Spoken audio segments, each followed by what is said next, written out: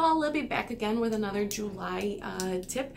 For this month we are focusing on Rent Manager. So for this tip we are specifically focusing on the inventory.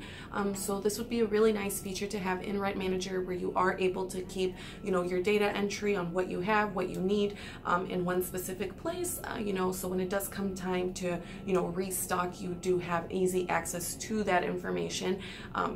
So if you are a landlord, that has multiple housing, you can have, a specific area where you keep, your filters, your sump pumps, any light bulbs or, screens, anything that you may need, smoke detectors, anything you can have, in one given area. And then you can definitely have, your inventory in Rent Manager. So that's very efficient for you to have. So for any more questions, any other tips, don't forget to like us on our Facebook page and subscribe to our YouTube channel. That's youtube.com/securepay1. That's the number 1 spelled out.